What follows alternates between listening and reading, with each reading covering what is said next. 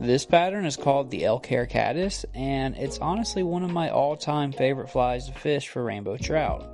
The Caddis was brung about in 1957 by Pennsylvania fly tyer Al Troth.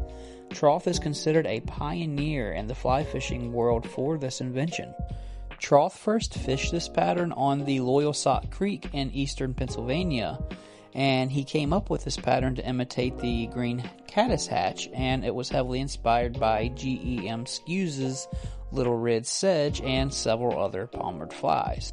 Are there any fly patterns that you guys would like to see me tie? If so, drop it in the comments, and I will see you guys in the next one.